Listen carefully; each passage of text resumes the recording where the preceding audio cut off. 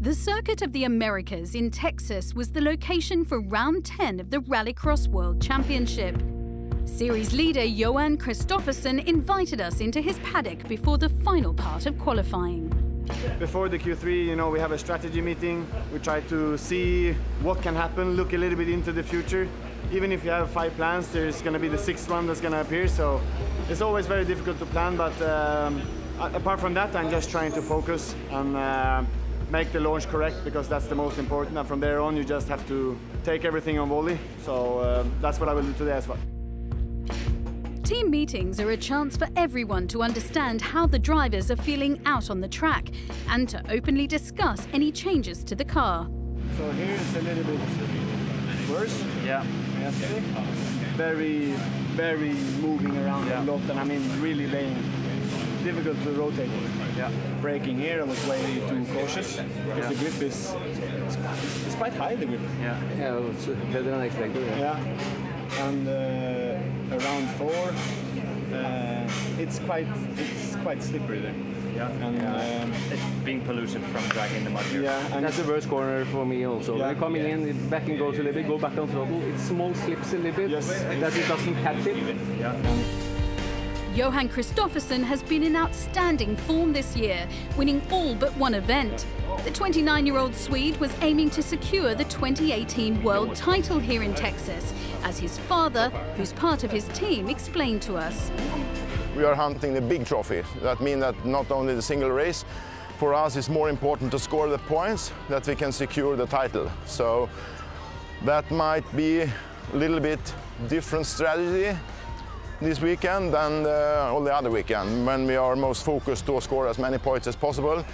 Now we try to secure our 17 points, which will mean that we can bring the title home, which is something really extra. So it's nice to be on a spotter, because we are friends at the spotter, but we are also competitors. But there is a good atmosphere, and it's nice to be there. You can feel the atmosphere, that's something going on the track.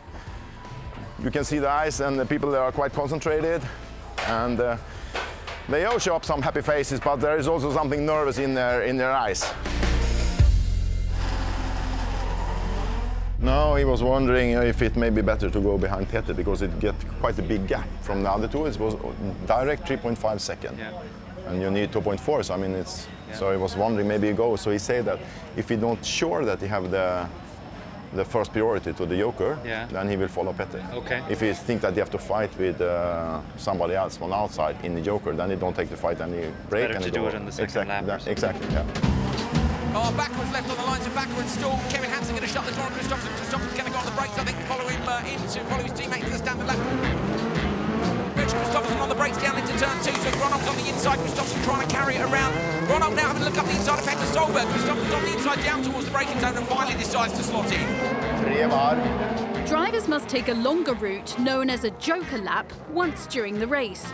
Finnish driver Marcus Gronholm took his Joker on the second lap, leaving Johan and his teammate Petter Solberg to take the lead and cruise to a 1-2 finish. However, Johan was still short of the magic 17 points he needed for the world title, but he was optimistic that he'd soon get the required points. I didn't have the best launch, so I decided to stay behind Petter, and then Gronholm had a great launch, so coming from the outside and overtook me, so felt very, very strong on the track, and that's a good feeling going into Q4 and hopefully a better launch and maybe 50 points. The Rallycross World Championship was making its debut at this circuit in the Texan state capital, Austin. Johan and his team were still getting to grips with the particular challenges of this track ahead of Q4. Launch on this track is very important, of course, because it's very difficult to overtake, and it's so quick into the first corner that you have to have different ideas what's going to happen, how you should handle the first corner, because you have the Joker lap straight in first corner, and then you have to make very quick decision, and you have to know between our two drivers what the other is planned to do, so that they can follow or do the opposite way. So that's why we have this strategy meeting.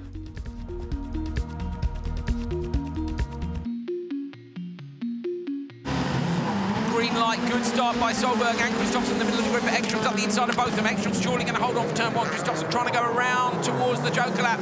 Schiesschritt having a look up the inside. Schiesschritt's managed to get past Sebastian Loeb, but Kristoffersson leads the 3 cars that have gone Joker. Petter på Joker.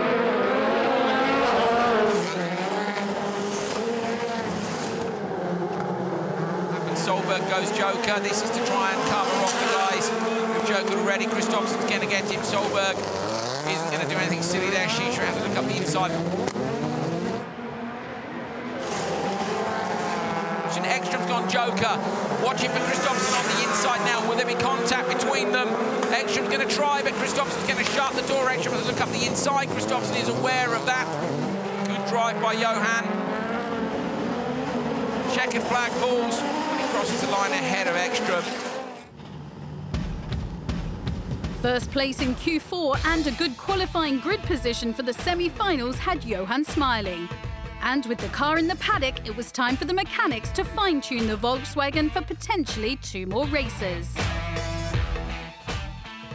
We finished Q1, 2, 3 and 4, so now we're just preparing the cars to get ready for semi-final and final. We're quite lucky this race so far. It's been quite smooth and not too much damages on the car. So we've done a spanner check, suspension, and just cleaning them up and waiting for the engineers and drivers to decide on some setup changes.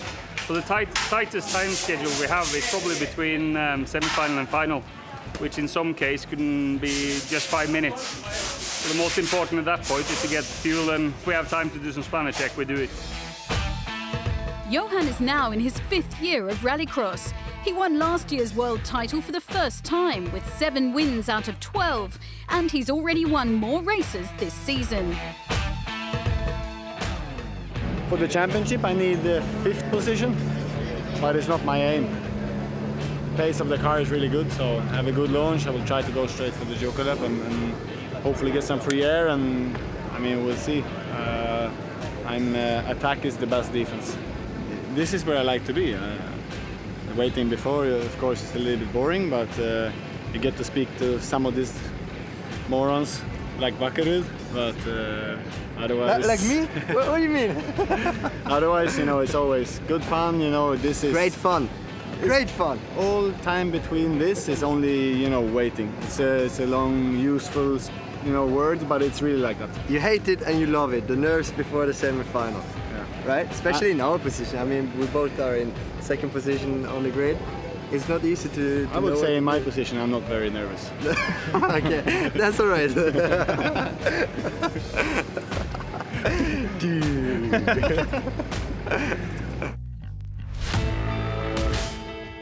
And so it was soon down to business. Johan Kristoffersson had a world title to go and win.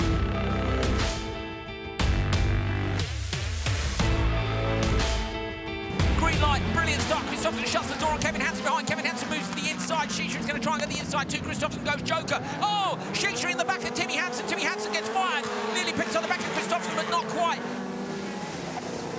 Look at Solberg, absolutely on a mission as he comes out. Solberg goes Joker on lap 2. Kevin Hansen is going to be leading this semi-final. Kevin Hansen around the right-hander is going to come down towards the gravel hairpin. Look at Solberg. Solberg trying to get in front of Kristoffersson. He does. Kevin Hansen has to go now if he wants to get out in front of his brother Timmy. He goes. Kevin Hansen sideways into the Joker lap, round the outside. This for a spot in the semi-final, but it's going to cost his brother if he makes it. Timmy versus Kevin on the brakes. Kevin slots into P4 and Timmy goes through. So Timmy is up into 3rd place. It's not over yet. Kristoffersson is the current World Rallycross champion, and he, with this lap, just a few corners to go, is going to make himself a legend in Rallycross terms. Kristoffersson, as he crosses the line, is going to become the 2018 FIA World Rallycross champion. He's a double World Rallycross champion.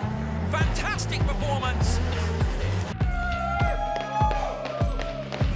2nd place in the semi-final was good enough to give Johan the world title, and back at his team's paddock it was time for the celebrations to begin.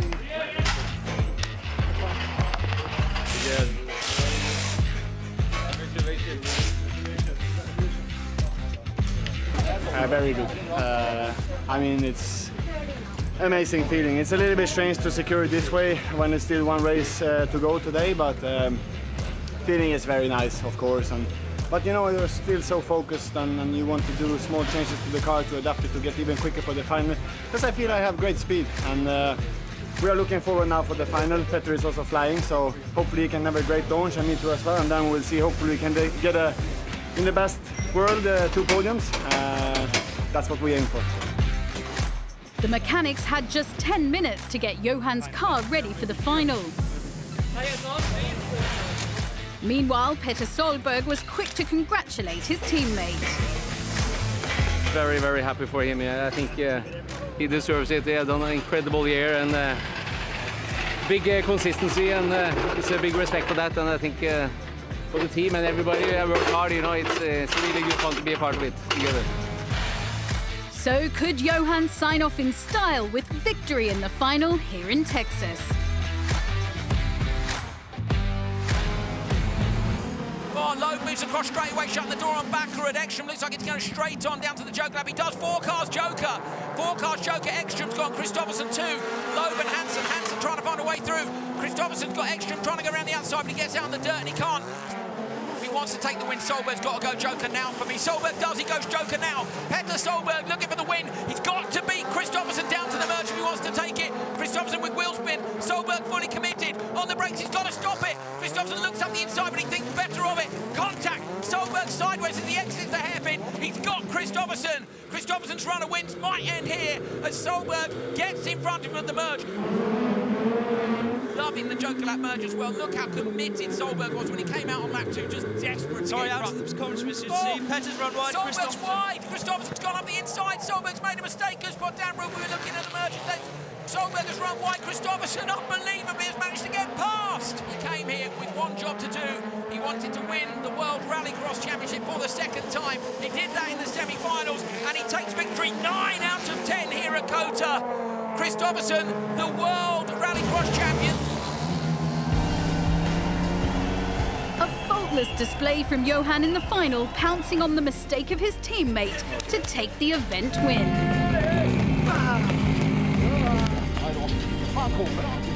I mean, I cannot describe how it is. It's a marvelous feeling. It's fantastic. I mean, Johan did it again, and not only to win the title, but also to win the last race here. It means something extra. So, I mean, this season go to the histories on something very extra. Won all the races except one. It's not happening in this sport.